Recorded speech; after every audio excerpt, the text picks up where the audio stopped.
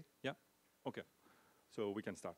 So first of all, thanks for coming to this session in which we will discuss the Java virtual machine running in containers. My name is Delabassee.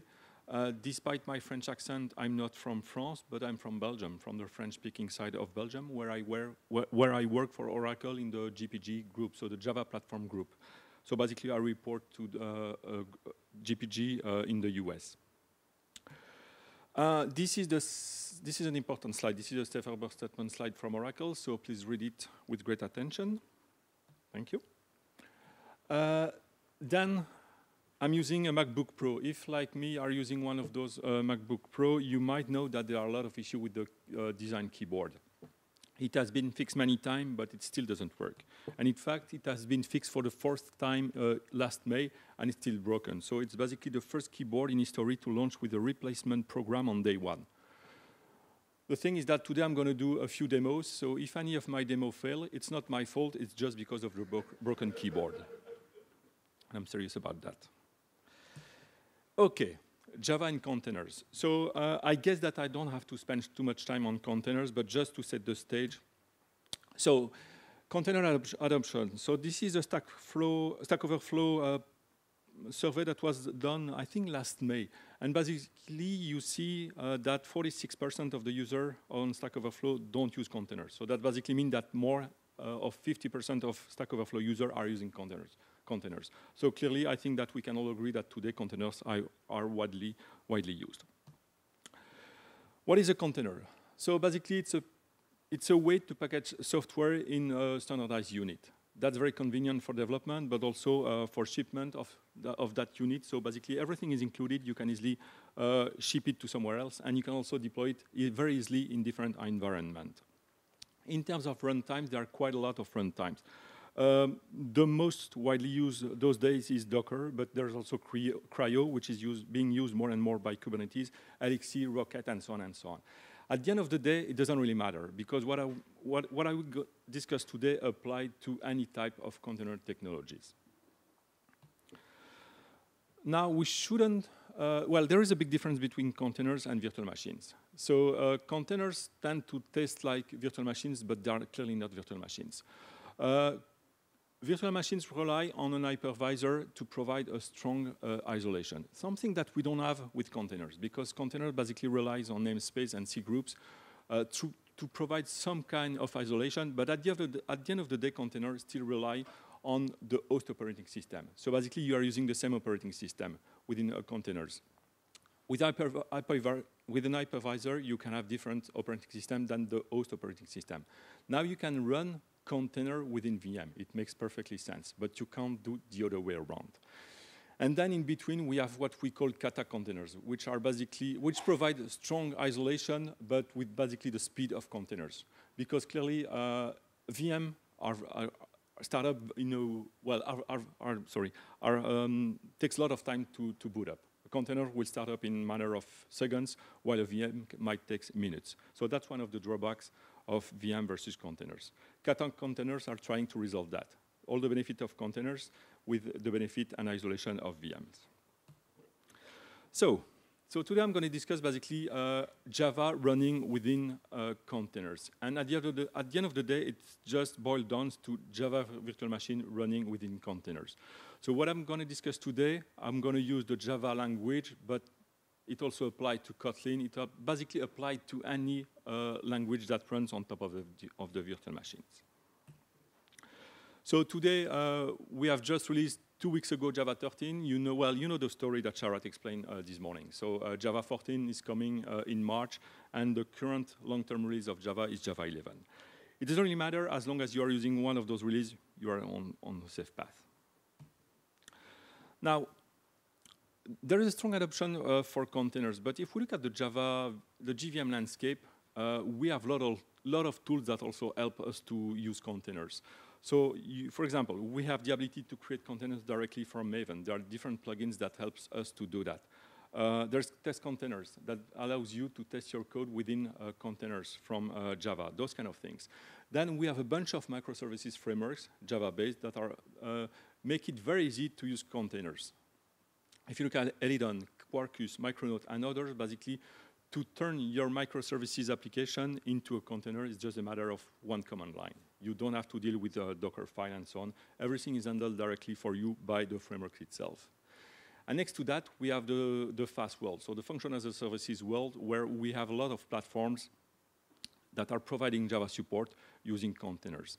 And if you, in fact, if you look at all the fast, so all the serverless platform out there, they are all based on containers, either explicitly, like FN Project, OpenFast, or OpenWhisk, or implicitly, like Amazon Lambdas, for example. So what I'm going to discuss today apply to using Java within microservices frameworks and containers, but also using Java within the serverless space, because at the end of the day, it's just a JVM running within a container. If it's exposed or not, that container doesn't really matter at the end of the day. So running Java in containers basically boils down to two things. First, the Java virtual machine should behave as a good container citizen. So basically, the Java virtual machine needs to understand that it runs within containers, and it needs to behave accordingly. And then, everything which is linked to the latencies is key. When I say latency, it's basically the time it takes to start the container and the application that runs within the containers. One of the things that we tend to observe with containers is that basically they're disposal. So you start a container with an application, it will run for some time for weeks, but sometimes your container and your application will run for 1 minute, 2 minutes, it really depends. And it can be worse than that. If we're talking about serverless function, your containers and the Java virtual machine will only run for 1 second, 5 seconds at most. So latency is key when we are talking about those kind of deployments with containers. So I'm going to start with a very short demo. Nothing really fancy. So I have Docker running here. It's empty. I have a very basic Docker file. So basically what it does, it takes Java latest, create a directory. We have a hello world locally that it's being copied within the container. We are using Javac to compile that into a class, and then we run that Java code. So it's a very simple hello world. So if we look at the hello world in itself, it's pretty basic. Basically, it looks at some of the environments, some environment. So it looks basically at how many CPUs we have and so on, and it just displays that. So it's a very simple application. So let's build that. So Docker build -t, let's call it TPE, and that's the context.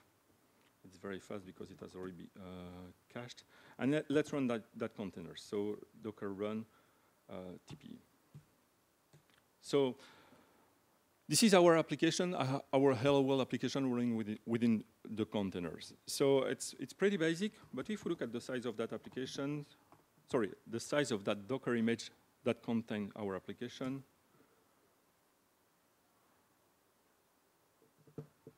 takes a bit of time. That means that it's a quite huge container. So our container for that very basic application weighs more than 600 megabytes, which is an issue. I mean, we saw that in terms of startup time, it's not highly efficient. So that's something that we need to look at. So that's what we will do next, latency. So we basically want our Java code to run as quickly as possible. There are two levels on which we can work on. The first one is at the container level. So we basically want to try to start the container as quickly as possible. And the next level is basically once the container is started, the JVM will have to start with the code running inside. And that's something that we will look at. So if we look at the container levels, we have to keep in mind that a container is basically just a bunch of layers stacked together. So we have a bunch of layers that compose our final image. When it comes to Java containers, there are basically 3 types of layers. So we have the operating system layers. Obviously, it can be composed of different layers, but let's just pretend that there is one operating system layers. Then there's the Java runtime layers, and on top of that, we have the Java application layers, which include the Java classes and all the dependency required to run our Java code. What we want to achieve is basically to reduce those layers' size as much as we can. Why? Because each time we need to start the container, our container runtime will have to fetch from a registry that container image. the larger is the image is, the more time it will take. So we need to make sure that basically our container is as small as we can. So if we look at the first layer, the Java layer, so that's really the top layers, well, we can only give you advice, best practices. For example, watch out when it comes to dependencies. Make sure that you are not bringing dependencies that are not used, typically transitive dependencies, those kind of things. So you want to basically have within your containers only bits that will be used. So watch out for that. And also, you can also do some improvements. Like, for example, if you have very static things, like you have dependency that doesn't change, what you can do, well, you can put that in a different layer. It will just save startup time, and it also helps the container runtime to basically use its cache, because that layer will not change. So there is no mean to reload that layer from a remote registry, for example. So now let's look at the same example that I've just, well, no, let's first discuss that one. So the next layer that we can work on, so basically bottom, then I'm going, sorry, I was talking about the top layer, now we are going to the bottom layer, which is the operating system layer. The idea is that we basically want to have an operating system that is relatively lightweight. So what we can do when it comes to Java, we can rely on lightweight Linux distributions such as Alpine. So Alpine is a Linux distro that weighs between 4 and 5 megabytes. So it's super lightweight. But there is an issue with Alpine. Alpine is using Muscles. So Muscle is basically an alternative to libc, libc being the C library that the Java virtual machine used to talk to the underlying Linux operating system. And Muscle is a different library. It's an alternative. So what we're doing through Project Portola, which fall under the OpenJDK umbrella, is basically making sure that OpenJDK can be compiled on top of Muscles. So that means that we can use OpenJDK with Muscle, and hence we can use OpenJDK on top of Alpine, for example. So that's one way of basically shrinking the operating system layer. Something else that we can do, but this time at the Java runtime layer, we can try to reduce that layer as much as we can. So you know that in Java 9, we have introduced the modularity within the Java platform. And one of the things that modularity provides is JLink. So JLink is a tool that is part of the platform that gives you the ability to basically create a custom runtime that will only have the modules that your application code needs. So to show you what type of benefit we can get using JLinks, I've started from a full-blown JDK. So this is JDK 13, so OpenJDK 13. Well, it weighs almost 320 megabytes. So that's just the JDK with the GRE. So that is quite a lot for running, for example, a very simple application. Now, when it comes to container, it's a very bad idea to carry bits that are not used. And typically, within within JDK, we have utilities that will never be used when our container runs. Typically, Javac, JLink will not be used, JavaP, and so on and so on. So the first advice that we are giving you is don't use a JDK, but use a GRE, use a Java runtime. The thing is that in the past, we had a separate distribution for the JDK and the GRE, the Java runtime, but we don't have those two distributions anymore. We have the JDK, and that's it. But using JLink, you can create your own Java runtime, your own Java runtime image. So what I've done, and this is a very stupid idea, I've created a GRE that uses all the modules. It's a stupid idea because I'm not sure there is a way to write a sensible application that uses all the modules of the Java platform. I don't think that that application would make sense. But still, as an exercise, I did that. And if you do that, you will get a runtime image that weighs 168 megabytes. So you already see that by switching from the JDK to a runtime image, not only it's a good practice from a security point of view, but it also reduced quite dramatically the size of the Java runtime. So basically starting that code using that GRE instead of the JDK, at the container level, we can expect to have some improvements in terms of startup time. So creating a GRE with all the modules, that's a very stupid idea. What we want is to create a GRE that only contains the modules of our code. That's what I did next. So for that, I'm using another tools, JDEPs, that will basically give me the list of modules used by my code. So in this particular example, I've used a serverless Java function. And for that serverless Java function, with all its dependency, the runtime image only weighs 15 megabytes. So you see that by switching from a full runtime to just the modules that we need, we save almost 130 megabytes. So that's, again, a huge win in terms of size, but also in terms of startup time at the container levels. Next, JLinks come with a set of flags that you can use to still reduce the size of the containers. For example, you can strip out the header files and the man page. I mean, when running your code into production, there is no need to have the man page embedded in the application itself. You can also strip out debugging information. There are two types of debugging information that you can remove from the code. That's the native symbols. In the case of the Oracle OpenJDK build and the Oracle JDK, they are already out, so it's not useful to do that. It's already done for you. But you can also strip out the Java debug attributes. So if you do that, you remove the header file, the man page, and the Java debug attributes, you will save another 6 megabytes. We have two levels of compression, so JLink provides two levels of compression. So level 1, basically from 44, you will go down to 37. And level 2, you will go down to 34. So basically, whole JDK to just a runtime that contains all the modules, you go from 316 to 178 megabytes. So that's already a huge win. Basically, you go from 100% to 56%, but we can do better. So we only use the modules that our code needs. We remove stuff that are not needed at runtime, and we use runtime. So basically, we can go down from 316 to 34 megabytes. That's the kind of thing which is very important when you embed Java in containers. So in this case, the Java runtime needed to run that Java function will only weigh 34 megabytes. Now, there's something important to keep in mind here. We're basically reducing the size of the layers to reduce the startup time of the containers. Now, if we are using compression, compression means decompression at runtime.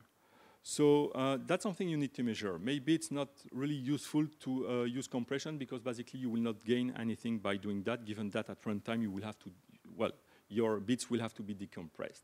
Maybe you can just stay at the 44 megabytes where you just remove the header files, the man page, and possibly the Java debug attributes.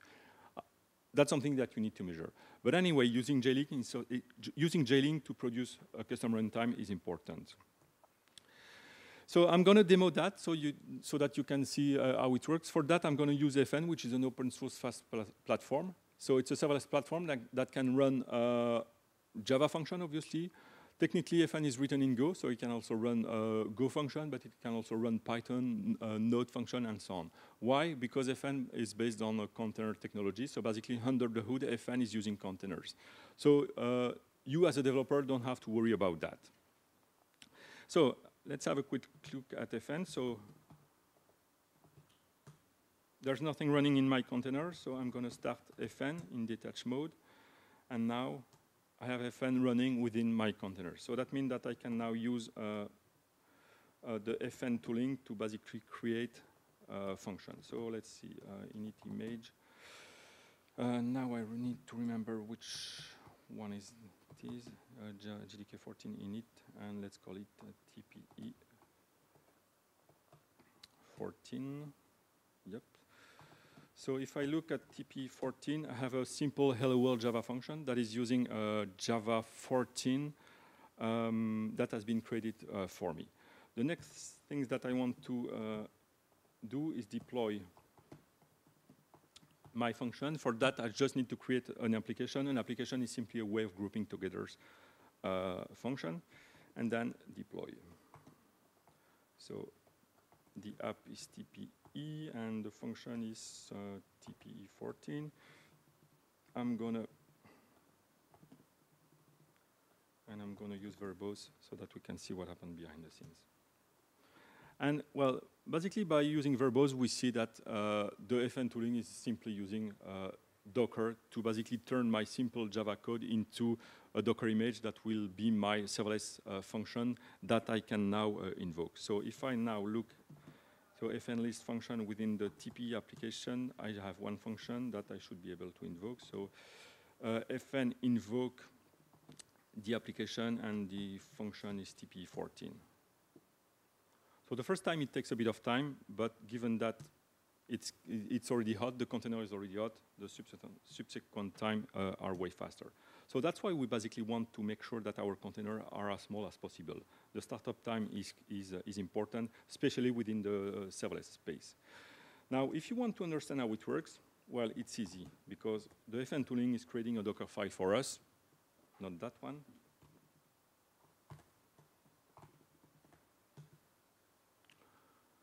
And if you zoom, you will see that here, basically, JLink is being used, and here we are using everything. So the FN tooling is using JLink within the Docker container to create our Docker image of the function.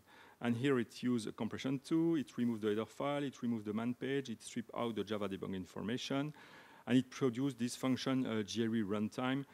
And it only adds the modules using JDEPs that are being used by our function.jar, which is compiled above. So that's basically how it works. So the next thing that we can do is basically look at the function itself. So sorry, the function, and more specifically the image of the function. So for that, I'm using dive. So this is basically what's inside my container function that has been created by FN. So the first layer, 4.1, is the operating system. So that's Alpine.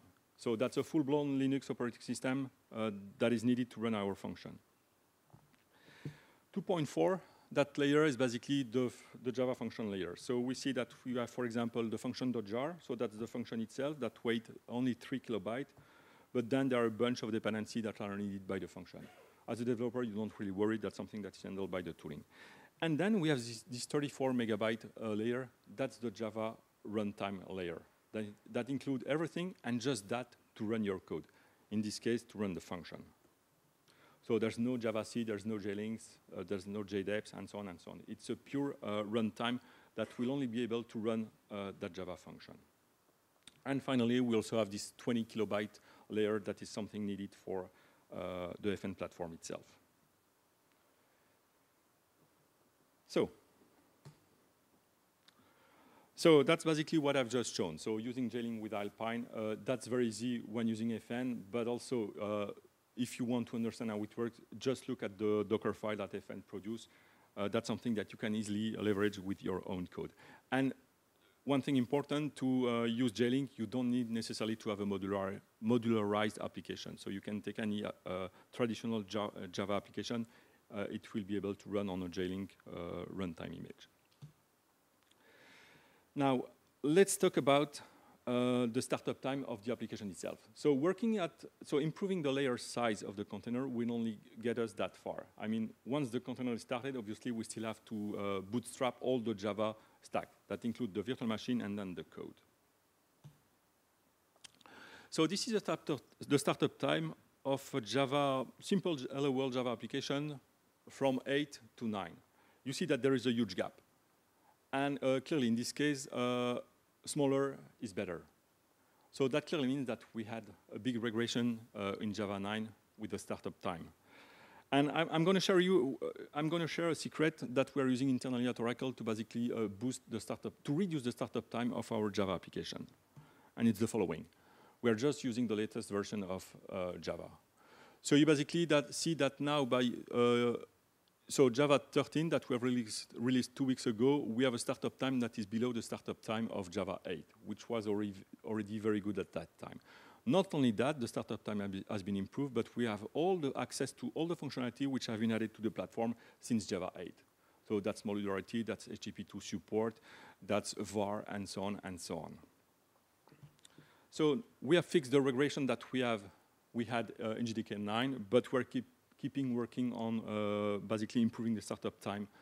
And if you look from 10 to 13, we had over 120 startup-related enhancements that were brought into the platform.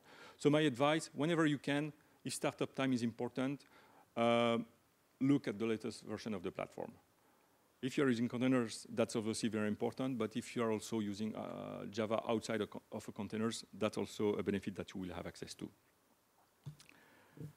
Something else that is very important, that is class data sharing. Anybody knows CDS, class data sharing? No?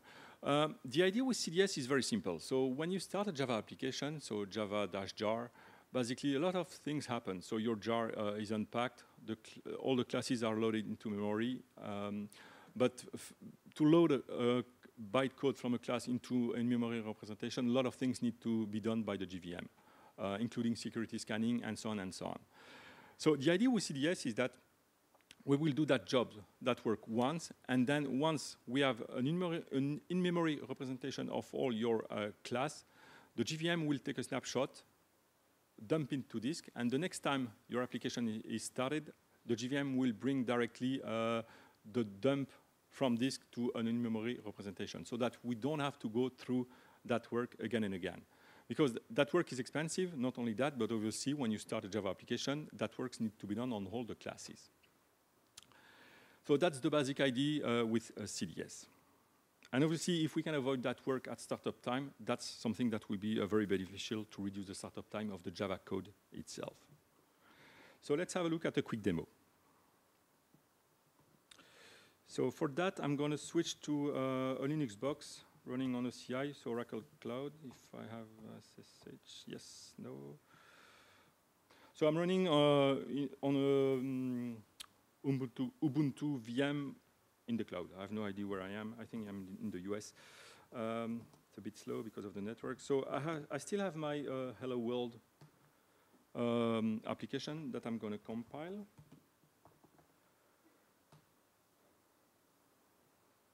Oh, by the way, you know that now since Java, I think 11, you can do Java and directly the class, and it will be compiled and run, so you don't have to go through Javac. Nevertheless, I need the class in this case.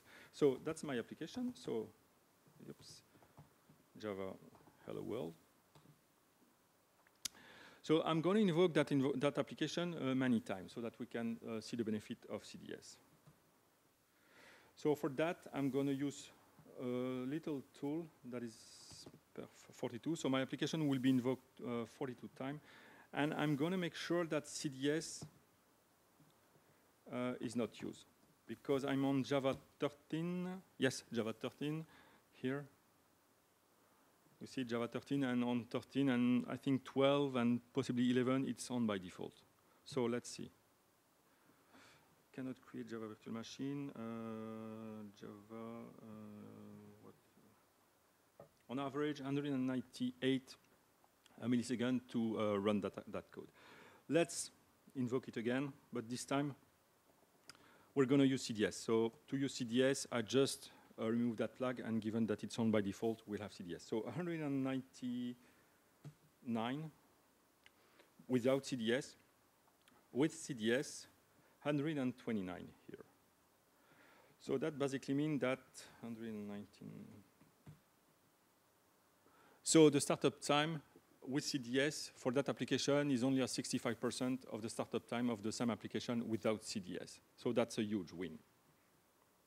And that's something that you have by default, given that it's enabled in the platform. Now, CDS is not something new. That's something that we have in the platform since Java 5, but it has evolved quite a lot since then. So in the early days, CDS was limited only to the runtime classes. So basically all the runtime.jar classes, the classes of the JDK itself. In Java 9, we have extended CDS to application classes. So basically your own classes, the classes of your own application. The thing is that in Java 9, it was a commercial feature from the Oracle JDK. We have open source application CDS in 10, so since Java 10, that's something that you can use, and we're keeping enhancing it. So for example, in Java 13, application CDS, So before 13, for application CDS, so basically to create the dump of your own classes, you had to first do a list of the classes that you want to be dumped from your application. Then you create the dump. And finally, you use the dump, right? Since Java 13, it's easier. You just run the application one with this -xx archive class at exit, and that will produce the dump of your, your app.cds class dump when your application exits. And the next time you run the application, you just specify the path of that archive, and it will be directly loaded into memory by the JVM. So it's more convenient to use it in Java 13. You can more easily create the archive. We saw, using my very basic example, that app.cds and CDS improve the startup time of Java application, but don't take my words for it. This is a tweet that Charles Nutter sent last week about JRuby. So JRuby is a Ruby implementation running on top of the Java virtual machine. And basically, with app.cds in Java 13, that's the fastest startup time that they ever had on JRuby. To give you some idea, just look at the bottom one. So they go, so the latest JDK 8, so update 202, they go from 843 milliseconds down to 717 milliseconds with Java 13. So that's something that is free and out of the box available for your own code. So that's something that you should leverage, whether you are using the JVM within a container. That's obviously something which is important in that context. But still, if you are using the JVM outside of the container, well, starting faster is something that we're always look for. So that's something that you should leverage. Something else that we can look at to reduce the startup time is GraalVM. So GraalVM is a high-performance universal virtual machine. There is a typo, sorry for that. It's open source, so it's a project run by Oracle Labs, and it provides many capabilities. I'm just going to focus quickly on one capabilities, and that's the native image capabilities.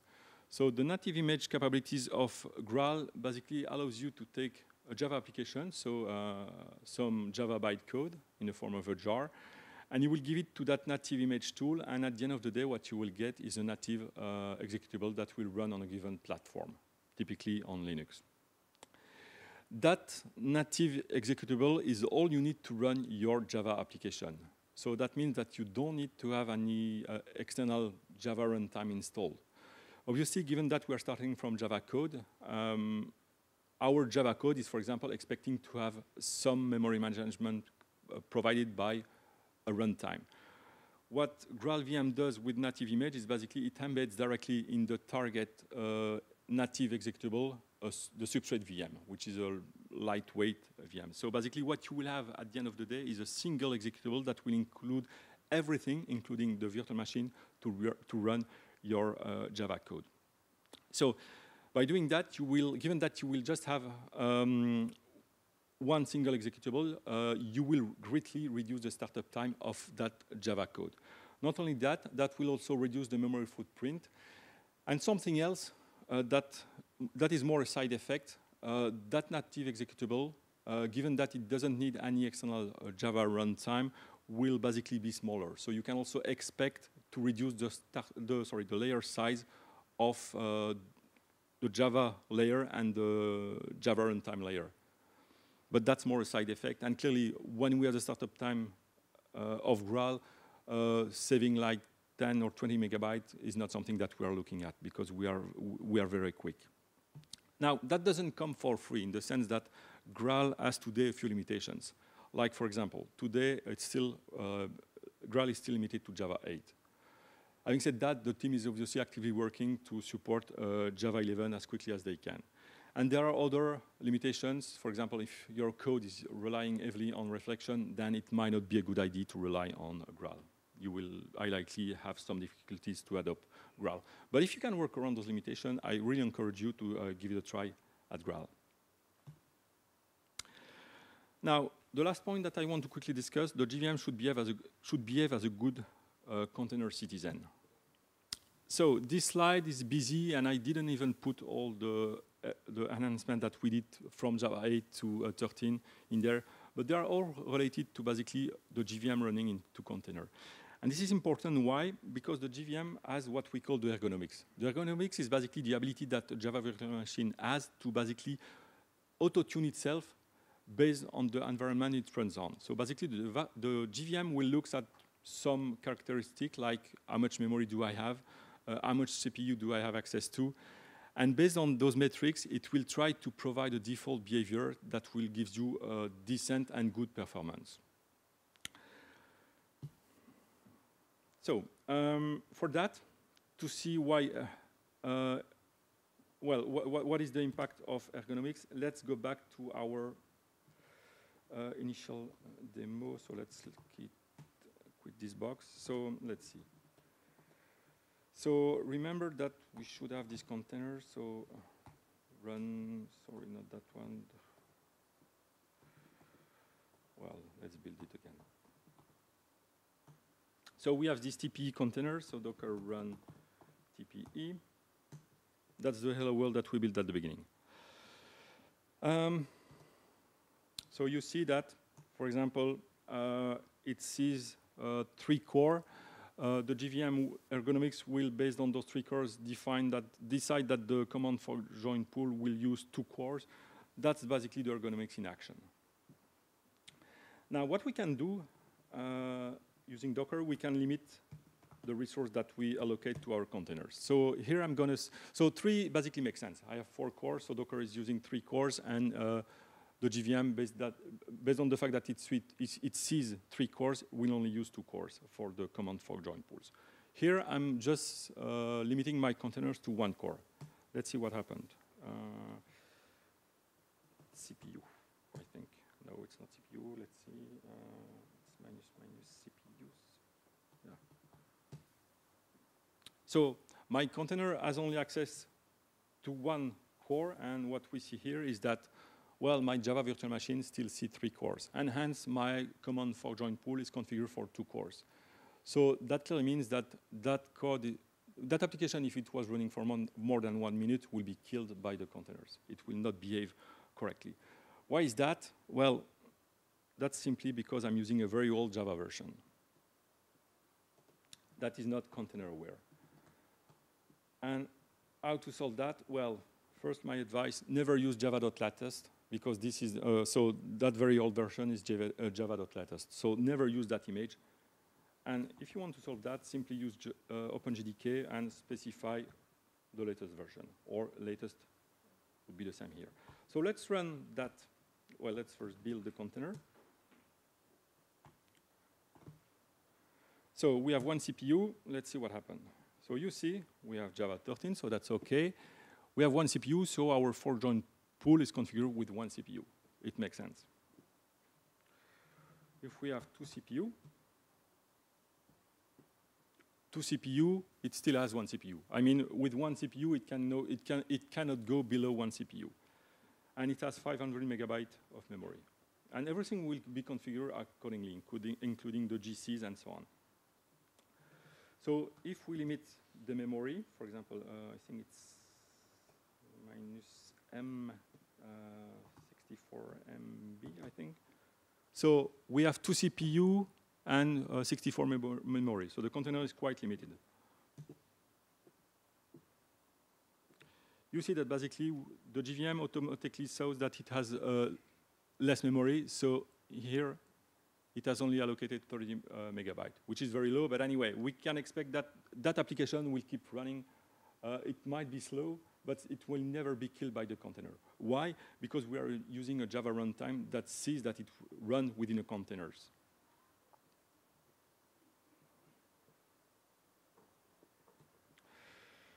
So using a recent version of the Java virtual machine is key, including to support the ergonomics of the platform. So it's time to wrap up. We have a few minutes left. So JVM in containers, basically, we have discussed how to reduce latency at 2 levels, at the container level, using, for example, J-Link to reduce the size of the Java runtime layer, using Alpine to shrink the size of the operating system layer. That's one thing. And then we also discuss why it's important to use a recent version of the Java virtual machine, and namely that is making sure that the JVM sees and behave correctly when it runs within that containers. So some advice: you should always use a GRE when you are using Dockers. So use a multi-stage build, for example, to build your container, and only use a Java runtime instead of a full JDK. Use, whenever possible, the latest version of Java, and never rely on Java.latest. That would be a very bad idea. Nevertheless, whatever version you are using, always rely on an actively supported version. And after that, it's just container as usual. So you need to choose your base image wisely. You might have seen this tweet that says that the 10 top most popular Docker containers each contain at least 30 security vulnerabilities. And, well, Java is not in there, but that doesn't mean that we're immune on the Java side. For example, a few months ago, it has been discovered that some Debian distributions were using an OpenJDK build that was tagged as a final release, and it was not a final release. So make sure that you are choosing your base image wisely, and then secure it. It's, well, at the end of the day, you are taking a base image on, well, you are relying on someone else to do that base image, making sure that it's a trusted entity, and next to that, make sure you are securing your base image. That's important. And with that, I'd like to thank you for your time.